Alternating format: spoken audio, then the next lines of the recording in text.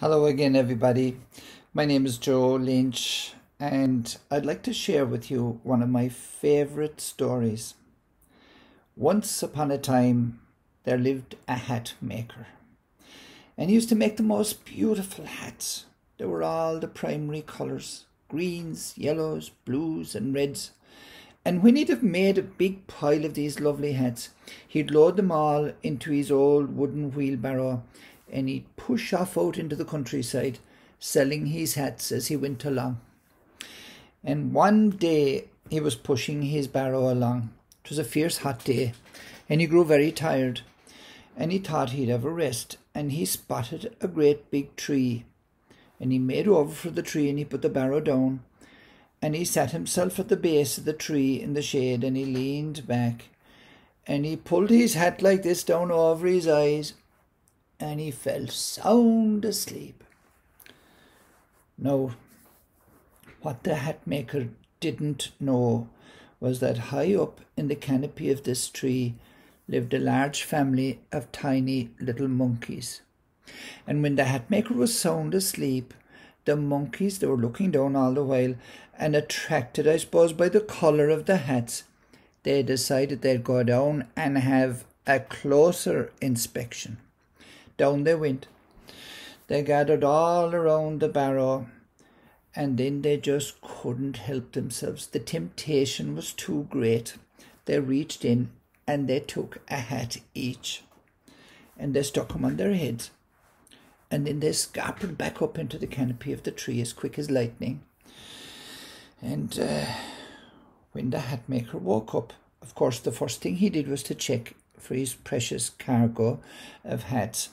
Well, there wasn't one to be seen. He looked all around the ground, everywhere. He looked around the back of the tree. No hat. And then he looked up into the canopy of the tree, and there he could see all of his beautiful, colourful hats all throughout the tree on the heads of little monkeys. And he spoke calmly. He said, "Please, little monkeys, may I have my hats back now?" And the monkeys that were looking down at him, they looked at one another, and then they looked back at him, and they said, "Beep, beep, beep, beep, beep, beep, beep, beep." And at this, the hat maker got quite angry, and he wagged his finger at them, and he said, "You're very naughty monkeys. Now give me my hats back this minute." And at that, the monkeys, they looked down at him, and they wagged their fingers, and they said, "Beep, beep, beep, beep, beep, beep, beep, beep, beep." And at this, the hat maker grew furious. He leapt around the place with rage, shouting and yelling at them. And on seeing this, the monkeys leapt up and down like this on the branches of the tree. And then the hat maker realized that he was getting nowhere at all. And he was so disappointed and sad. And he took off his hat like that, and he just threw it on the ground. And on seeing this, the monkeys each took off the hats and threw them down, and they landed on the ground all around the hat maker. And that's how he got his hats back. And the moral of the story is this: you're far more likely to achieve your desired outcome in life as a result of what you do as opposed to what you say. You can talk till you're blue in the face, but until you get your behaviour right, nobody'll be likely to follow you.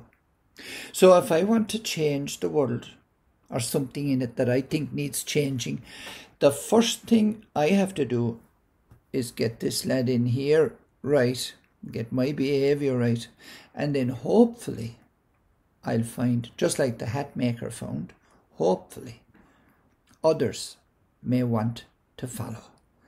Thank you so much for listening to my story tonight. Blessings all.